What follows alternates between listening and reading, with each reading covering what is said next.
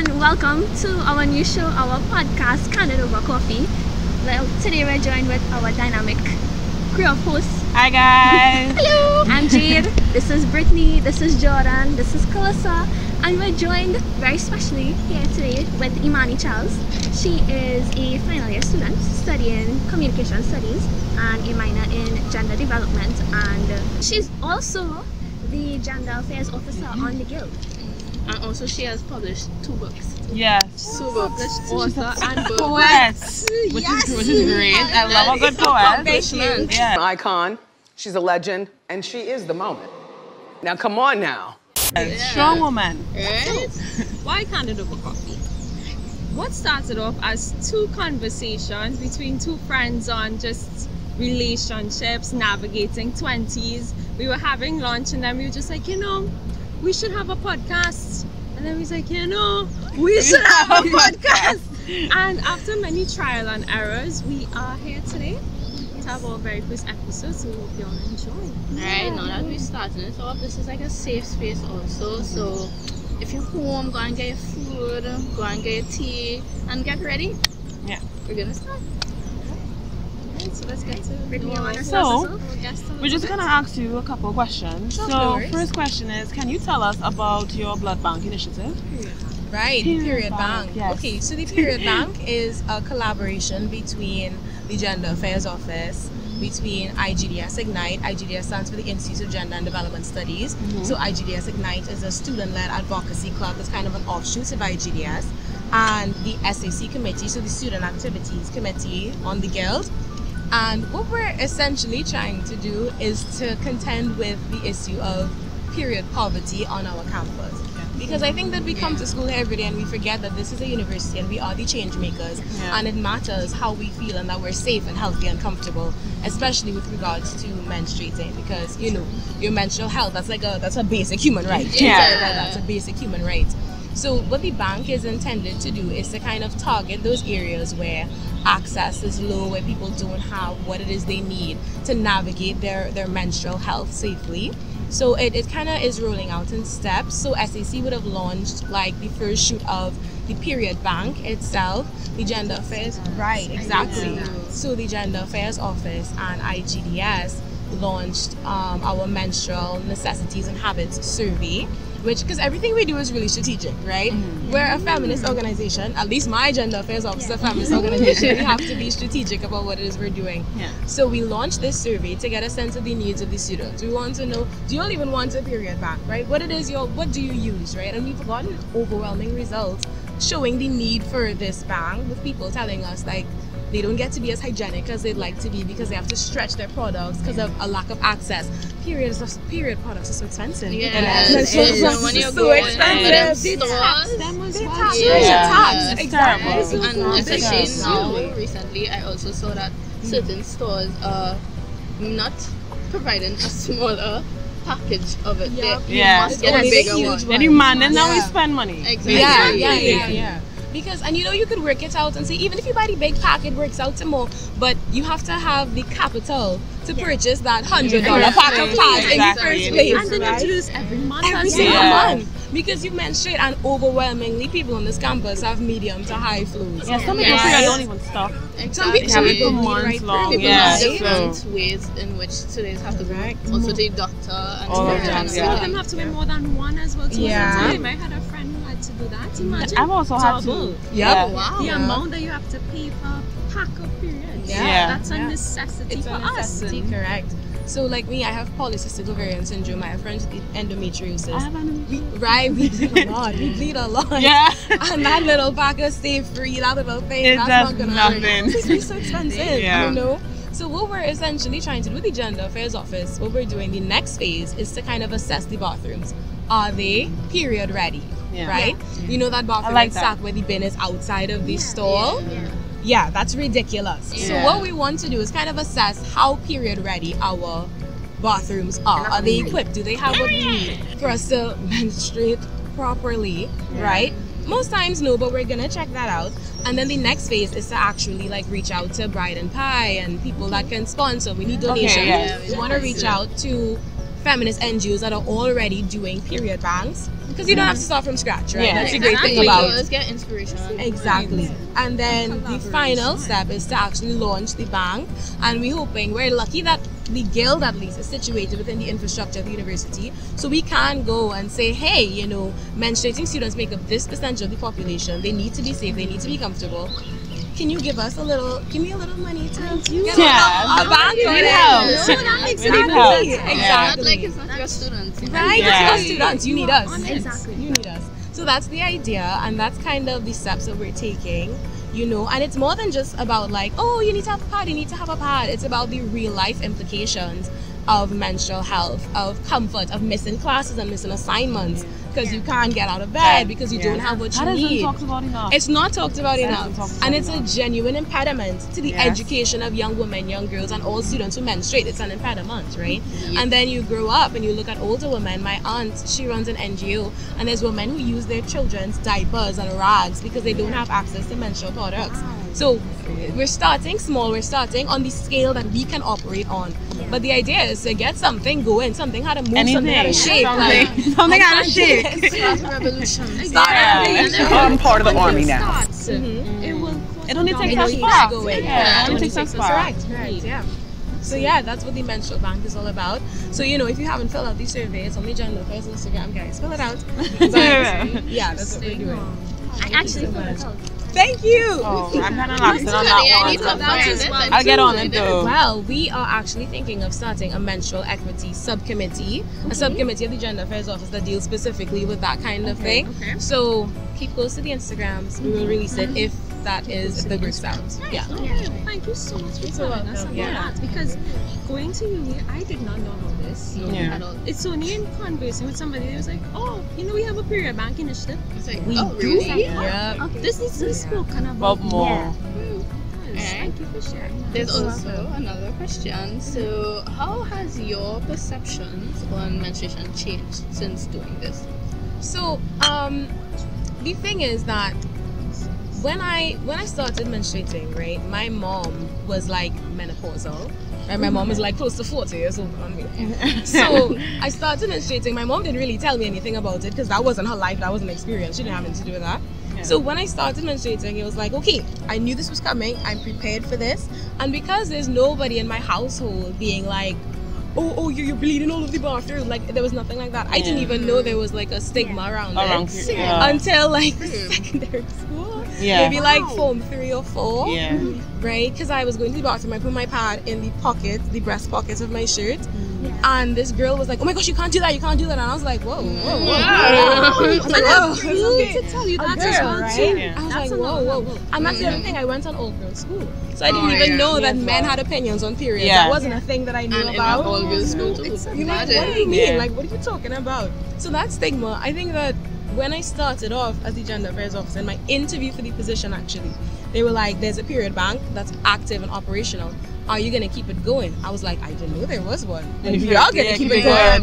For sure, because not everybody is as like me, because I grew up as a feminist. I was a feminist my whole life. I had access to Tumblr at like 10. I didn't have a choice but to be a feminist, you know. And so the whole stigma and the you can't show your pad and you have to hide your pad and everything, and I'm sorry but I'm on my period, and that kind of shush way of apologizing. I was that way growing up. Like when I used to first got my period, I was given a period bag. That was like the first thing. You need to know how to go into the washroom. You have to conceal it. You have to like walk and make sure everything is in the bag. Don't let nobody know what you're going to do in the washroom. So I grew up that way, and I have a bunch of sisters. So imagine it's a family of women basically, and still it's still in about it any kind of my dad is there. I wouldn't, because I'm like, it's not a taboo topic. It's only a taboo topic if you make it a taboo.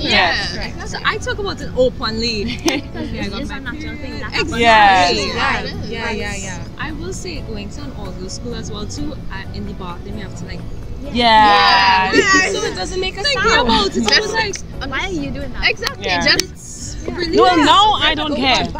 Now I definitely don't care. When you're in a class with all boys, because my field is mainly male dominated. So I'm in the front of a lecture and I'm like, oh no. You know what I mean? I have to pull out a pad. My lecturer is a male.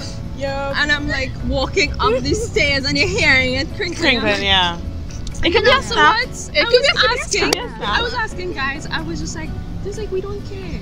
And I love that, guys, lots of guys in my They're learning. They're learning. I will say. I will give them their credits as well too. Where do? I'll give them their credits. The conversation about menstrual equity has to include education. Yeah. Because we take it for granted. Like at this stage we're college educated, like young people. We take it for granted that we knew how to deal with our period. Yeah. Like when it came, I was like, okay, I know what to do. I'm calm. I have my pads in my room. I know what to do. And even then, there was so much that I had to figure out on your own. Yes. That I can't imagine not having that kind of. Okay, I know this is coming. I'm prepared for this. I know what to do. No form of guidance. I could not imagine none. You just wake up one morning and you're bleeding. Like, I would go and you have to insane. stay with that because who am I going to tell that I'm bleeding out of my vagina? That's strange. Exactly. You don't know what it is. Shame. There is so much shame about it. So that we need to start with ending the shame of the vagina. Stop shame. Say vagina. That's why I said it too. Word. It's Really? Yeah. There's a lot of points that we don't discuss when it comes to periods. So that's the whole point of things like this. Yes. Discussions and podcasts where we get to bring awareness to certain topics. So it's good. Thank you very much for being a part of this with us, for being our first guest. Guys, we want to put money. Thank you. Gotten the ball rolling. I hope that this isn't the end of the conversation. Right. Yeah. This sparks the interest for other people to be a part of this. Thank you for taking the time as well to be a part of this. Waking up early. I do it. And you're a final year student, so thank you very much. And I'm doing my thesis, guys. It's crazy. You're doing it on this? No.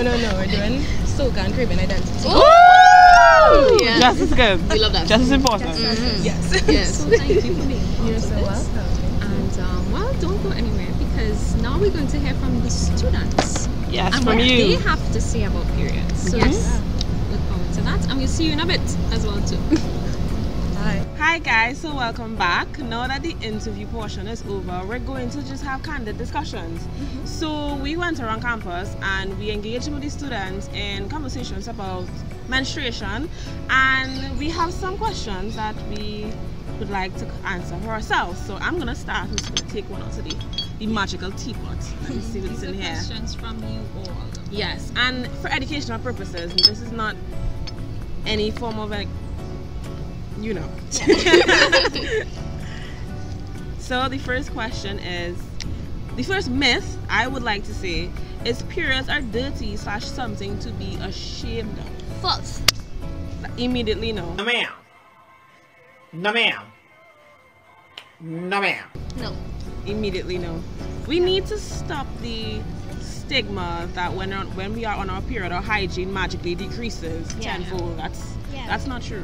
Because periods are natural. Periods Yeah. are something that When happens you for get every a single cut, month. it's the same blood. Exactly. It's the same blood. And actually, we become even more careful with our hygiene when we are on our period. Exactly. So to call it dirty is actually kind of insane. It's just a breaking down. Exactly. Walls. Yeah. Exactly. It's not Biology. Yeah. Exactly. Biology. And not It's to not say we dirty. kind of like, we just go in and just turn it all over people. No, like, that's how they act though. Exactly. That's how they act. True. Yeah. Very careful with Yeah. it. And like you said, our hygiene goes up when we are on our period. Definitely. We're more Very, very mindful. conscious. We're more mindful. It's myth as well too that other people can smell our period. Yeah. True. That and see it when we walk in. Yeah. But I've always had a fear of like, Me my too. pad, Yeah, like classic. Just classic. yeah. Just I just check check. Just make sure I'm good. Yeah. I know. And you feel like if it's Yeah. tilted and Yeah. it's Always like, having a jacket in case you need to do a little tie around your waist. outfit change. Yeah. So, Yeah. who want to go next? I'll go next. Okay. Shaking it up. Okay. Let's do this one. Oh, your first experience having your first period. oh wow. So, my first period, I can't remember how old I was, but my mom bought me a cake. She bought me a period cake as like a celebration. She did talk to me about it before. We had conversations in primary school about it, but I was one of the final persons to get mine. I think I was in like Form 1 or something. She made me try on just so that when it comes, but I think I was home. It was in July, August. Okay. And she got me a nice little cake. Oh, that's That's sweet. very As a cute. celebration. I can't. It wasn't red velvet cake though. I was not gonna ask you. Was it red? I can't remember. I think it was like a black forest cake or something. Okay. But she's like, it's a big deal to celebrate it, but she loves to celebrate everything. Yeah, I mean, that's true. What about other Christmas experiences? Well, mine was also in Form 1. I know I had this whole thing where in primary school is where most of everybody was like, oh my gosh, I got it, oh my gosh, I got it. And just they're like, what's going on? What's going on? So eventually I just went without really like caring, okay fine, it's not coming for me, and I just but then finally came in Form 1 and I was at home as well. It was during vacation. And it came like evening time and I was like, oh my gosh, what is this? Right? And the first person that I talked to though was my dad. That's good. I was like, emergency, I have something. And I was like, I'd say something bad happened. That's good. Okay. And he started I love the telling me response he everything. gave you as well. Yeah, right. So, Jane? good. Mine was in Form 1 or Form 2. Because I was like the youngest in my class. So everybody was like, yeah, I get mine. You didn't get yours yet? Like, what's wrong with you? And I was like, no way. I just, you know, smally. I got my home. And my mother was like, you're not going to school today, so I get the and she gave me a like, Else you want. Yeah. and she was like, oh my gosh, you're a big girl now. I think she started crying. Oh, wow. Because, and almost made me cry. But it was like a cute mother-daughter bonding moment. That was my first experience. Plus, you all got like your periods like late in the sense, like the last. I was the first. I got my period in standard 9. Standard 3 when I was 9. And I was the first person in my class in the whole block to get my period. So I've had my period for more than half of my lifespan. So I don't know what it's like to not. I can't remember what it's like to not have a period. So. No, but how did it feel like when it first came? Were you like shocked? I have two sisters, so I was very aware what a period was. Okay. So I woke up, you know, used the washroom. I was like, oh, like she's here. Like to me, it was like, oh, I knew this was coming. Everybody in my period, all the girls in my family got their period very early, so I expected it. Okay. And it's just been rocking with it since. We all had good experiences. Yeah, I think so. Yeah, I was home. Okay, so all of us were home. We were safe all in a safe environment. Home, literally. That's cool. Yeah, that's right. Nice for us. One more question. 2020. Oh my god, I think that's cancelled. Oh, doesn't want to come up? Oh, shake it out.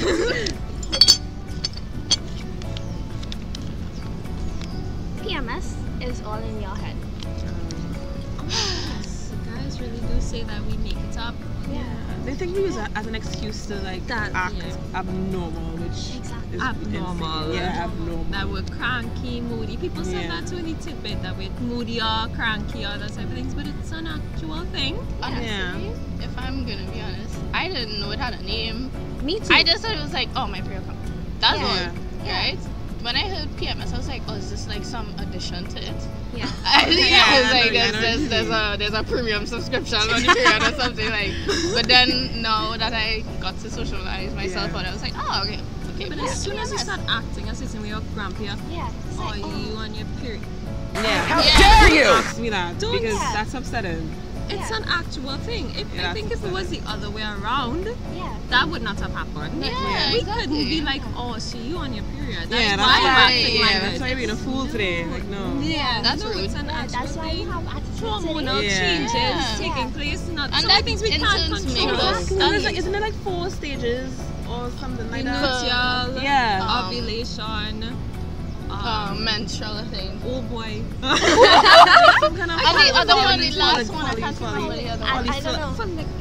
Something. See, we also need to brush up a little bit. We also need to people think we are experts in it. Not people don't know their cycles. Honestly, the most popular ones is menstruation and ovulation. So everybody will know that. And then you start your cycle with menstruation. That's the first day. And turns out apparently it's like we only have 1 week or a few days in the month where we're actually good. Yeah. So I kind of feel sorry for you. Oh, yeah. Break. So it's not our period, it's just us. Yeah. Like it's hormones and all kind of stuff mixing up and playing with each other. Like. Exactly. Okay, but also, guys, we need to talk about, period poverty. Yeah. That's a very big thing in Yes, it Trinidad. is. It's Yeah. very sad too. I didn't realize how big of a topic it was in Trinidad. I think only after COVID, Coronavirus! I realized that, damn, this thing is Yeah. serious. And then there was a shortage of pads as well Yeah, during COVID, yeah. which was so Yeah. sad. Yeah. Not to mention the tax as well too, like we were talking about with Imani. And to hear her call out the statistics and the different things involved, it was like a wake-up call. Exactly. And honestly, I think recently it had a country that was able to allow for free period products. And I was like, I really wish Trinidad would reach that point as well. Yeah. I know, like within Trinidad locally, there are people that do give out pads and stuff. I've seen it on TikTok about some companies making their own conscious decision to do that. So we're not lost for all. There's hope still. There are people trying. And then there's also her whole period bank. There's right? people trying. And then So. there's also like the regular person you'll see. So sometimes you'll ask a girl on the side of the road, like, hey, do you have a pad? And she would give you. No, but I feel so bad when someone asks me and I don't have a pad. I feel like I just committed a crime. I feel like it's the worst thing I could possibly do. It wasn't my sister's keep I'm like, what's wrong with your Brittany? Oh, yes. It's serious. It's serious. It's serious. What's the point of having these conversations, Right? So, let this encourage you to see how you can help and how you can, as a woman, as a man, do better when it comes to periods and conversations and debunking myths or stigmas that aren't necessary to place on us. So, yeah. So thank you so much for watching. Feel free to stay tuned to DSSD's Instagram. And on YouTube. And on YouTube. What she said. and we hope you have a good day. This was a really good episode. Thank you. Bye. Hope to see you again. Bye.